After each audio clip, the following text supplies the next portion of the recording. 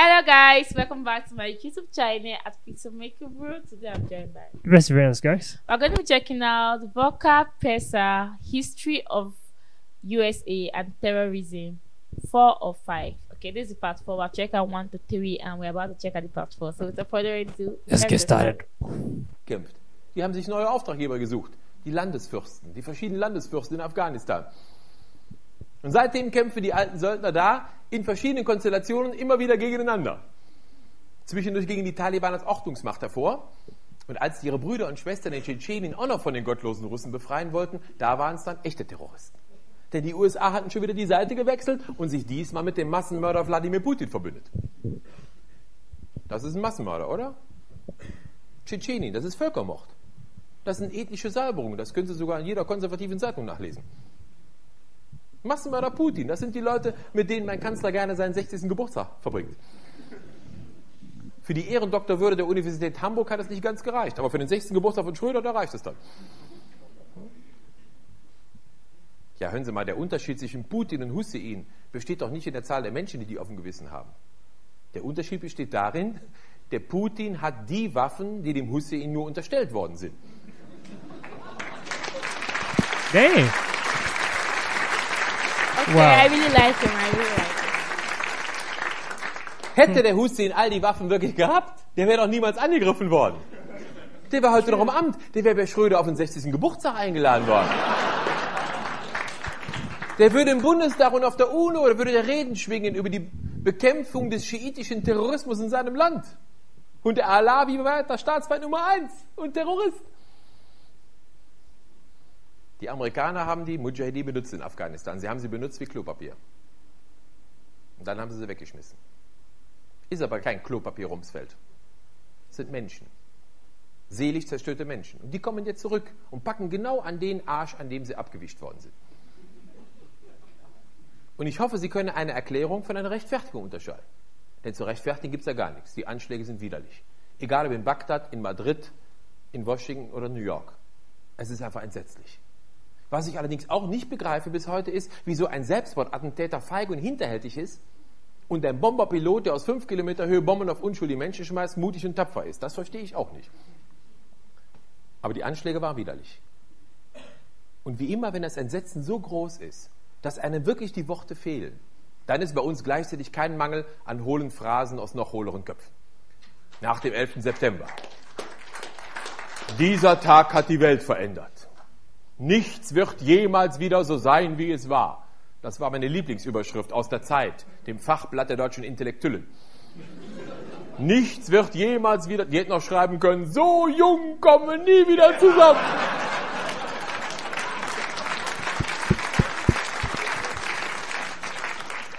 Intellektuelle Hilflosigkeit in die Zeitung gekackt. Apropos intellektuelle Hilflosigkeit, Franz Müntefering.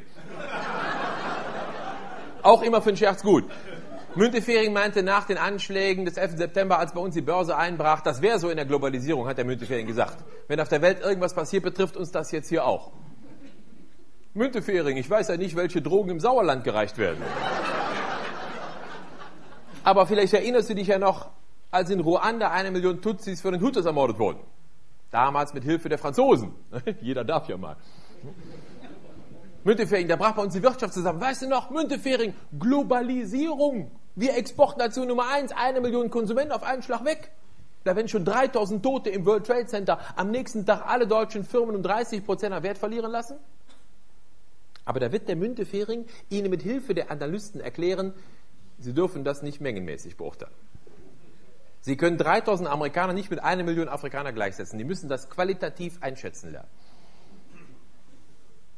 In Südafrika sterben jedes Jahr 1 Million Menschen an AIDS. Man kann die Leute lange am Leben halten. Man kann AIDS nicht heilen, man kann aber den Ausbruch der Krankheit viele Jahre hinauszögern. Die Medikamente gibt es, die sind aber so teuer, die kann sich kein Afrikaner leisten. Da hat die südafrikanische Regierung einen schönen Vorschlag gemacht. Die haben gesagt, wir stellen das Zeug selber her. Wir machen alles selber. Wir geben das zum Selbstkostenpreis an die Leute ab, retten unsere Menschen und euch kostet das überhaupt nichts. Wir brauchen nur die Lizenz, die Erlaubnis, es tun zu dürfen. Und da hat George W. Bush damals auf der Welthandelskonferenz, vermutlich im Namen der Firmen, die ihm die Präsidentschaft gekauft haben, gesagt, Das täte ihm wirklich leid, aber billige Medikamente, das verstieße gegen die Prinzipien der freien Weltwirtschaft. Das müssen Sie übers Bett hängen, meine Damen und Herren. Damit Sie wissen, wofür wir kämpfen, leben und sterben. Das Überleben von Negern ist den Aktionären der Pharmakonzerne nicht zuzumuten. Es verstößt gegen die Prinzipien der freien Marktwirtschaft. Sie wundern sich, dass wir Bomben unter den Arsch gelegt kriegen? Wann fangen Sie an, sich zu wundern, warum wir so wenig Bomben unter den Arsch gelegt kriegen?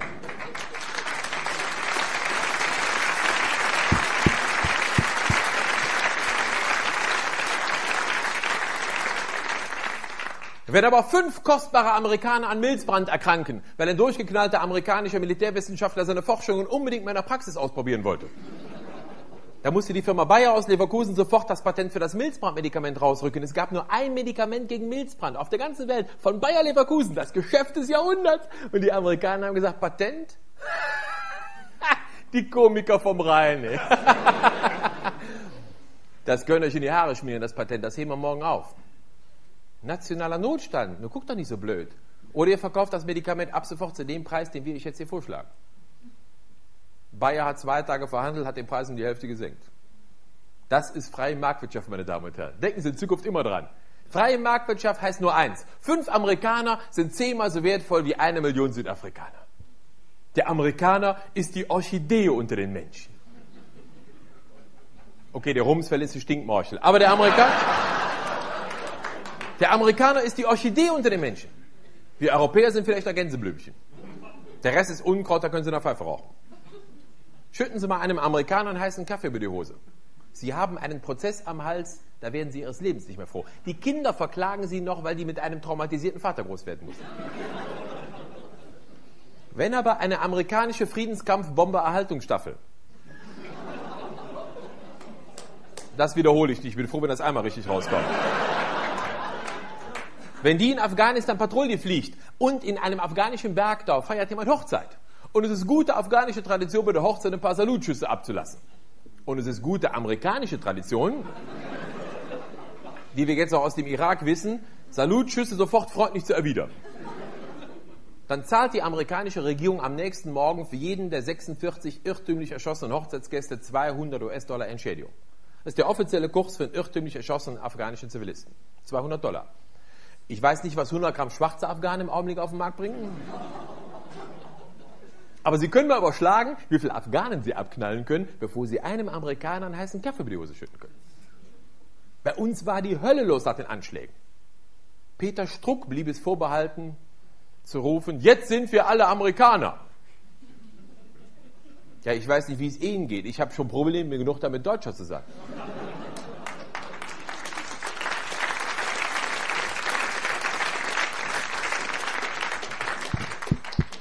Ich bin mit meinem bisschen Menschsein derart ausgelastet, zum Deutschsein komme ich ganz selten.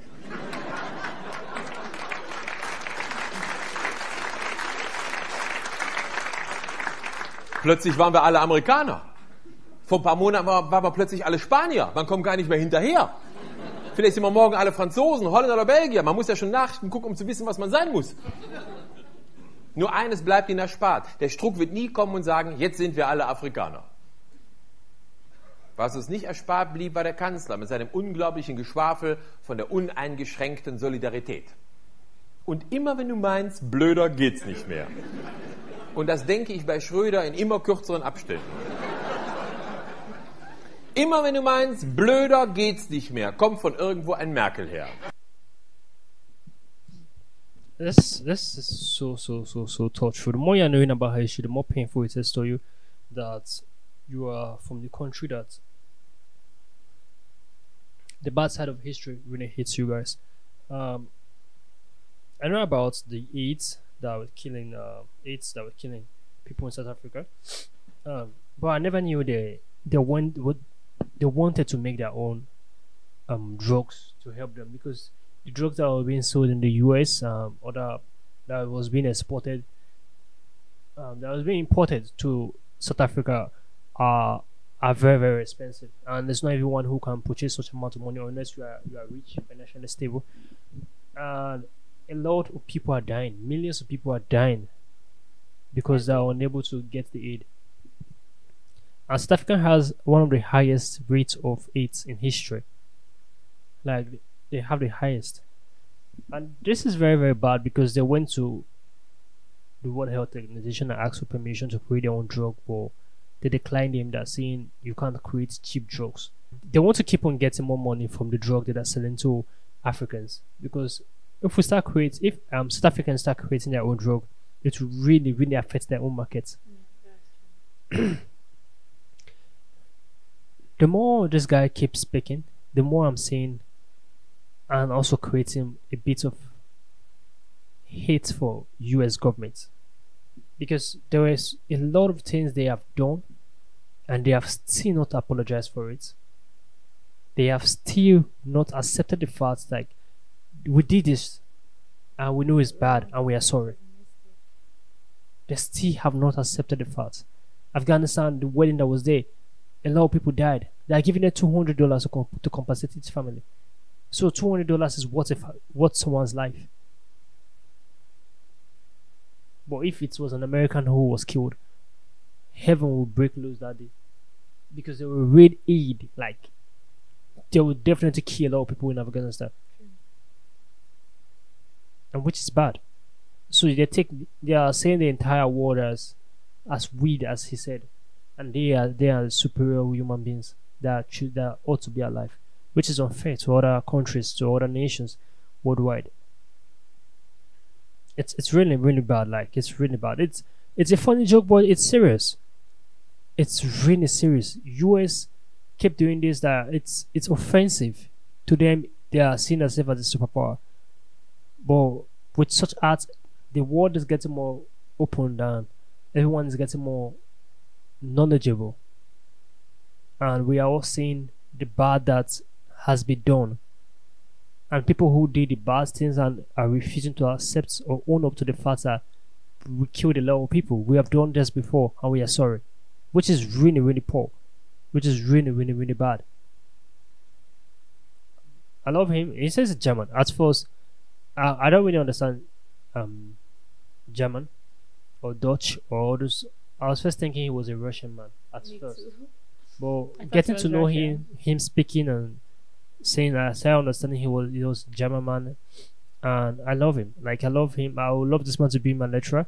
I love him to be my history teacher, as we said before. Like I will get to know more about history and things that have never been taught to me in school, because there are a lot of things that I was not brought up to learn, a lot of things that I was not taught in school. Right now, I'm knowing more about history. I'm really glad. I'm really, really happy. This is an eye opener. It enlightens me. This is really beautiful. And we all have to speak out. US have to own up to the fact that they have really created a lot of destruction and havoc to a lot of countries, all in the name of calling them terrorists and trying to create peace for one country by there creating war, more wars for them to earn more money. Because each country who is going war and US are sending them aid, those countries are definitely in debt to US. At first, when I normally see US sending them aid, I just thought they were helping, not knowing that you're going to pay them later. They're in debt, which is really, really, really, really bad. They act as the savior, whereas they're the demons. So this man keeps on enlightening us. He keeps on speaking about the fact Hossein and Putin talks because he has a weapon. Hossein blabs because he does not have it. He keeps on opening our eyes to different things and making us more enlightened. I love this man. I would love to watch out more of his videos, because this is something that I should have been taught in school, but I was not. Now I'm learning this for free. This is really, really good. I love it. What do you think? I feel you said it all. Watching this part, for unlike the other ones, it wasn't really to me it wasn't really funny because of the fact that a lot of people died, and just hearing him saying it, like I couldn't hear the joke anymore. I was just hearing what happened. I was just hearing the history. I was just feeling bad for people that live in that time, people that went through all those stuff, and wow, it was really, really sad. Because if you just go through it, when he was talking about the lives, the way US people take their own people very seriously, but other countries, they don't really care about if they die or if they survive. And It may sound like a joke, but it's true. It literally did happen. We are still experiencing it to this day. So it's very sad. It's very sad. I just feel, just like I said in the first video, we should learn to resolve conflicts without war, without fighting, without any dangerous energy. We should just learn to resolve things peacefully and be able to live with one another. We are going to definitely get offended by what people say, but we should also learn to be able to ease. Don't be angry, don't be upset. Let things be. But this was a wonderful video, and I wish they can let South Africa. And why did they have to take permission from WHO before they create their own drug? That is how it is. You have to take permission, especially if the drug itself it's something that is new. You have to take permission and write a petition to World Health Organization. I normally thought you just have to take permission from your own country. No. It's something that is worldwide, because some people actually create like hazard things that might harm other people. Biohazard, which can cause destruction to a lot of people. Some people also make nuclear weapons. So if they're not taking permission from World Health Organization, that they are not authorized to do such drugs or such medications that will fit their country, they won't permit them. So it's something that is known everywhere. But the reason why I don't still understand the reason why World Health Organization will not permit them to create a drug for an entire country that will minimize the cost, that will also help them. Millions of people were dying. Yeah, I've heard a lot that millions of people were dying, and it's really affecting them. So for them creating the drug, it means a lot for their own people, and then refusing them to create the drug, it's very, very terrible. And if it was US that were dying, they'll create such drug at a lower cheap price. True, that's but since it's not affecting them, they don't care. Because presently there are a lot of people with HIV that live normal life, they marry, they give birth. So if it's still this severe in a country, then something must be wrong. That's why some drugs to something like vaccine for malaria have still not coming out, because this pharmacovigilance, some industries are making millions every year from malaria drugs. Also, that's why cancer too. That's why HIV, the main cure for it, have still not been open out for the entire world, because people are making a lot of money. Because once the cure is out, a lot of companies will go bankrupt. Millions, a lot of companies will go bankrupt. So they keep on preying on our intelligence. And people put a lot of people's life on risk because of what they're going to put in their pocket. In our pockets. This world is so disappointing. Yeah. Guys, this was a nice video, and we'll check the part 5 in the GP. So let us know what you think about our reaction. Don't forget to like, subscribe, and share our videos. We'll see you on the next one. Poof.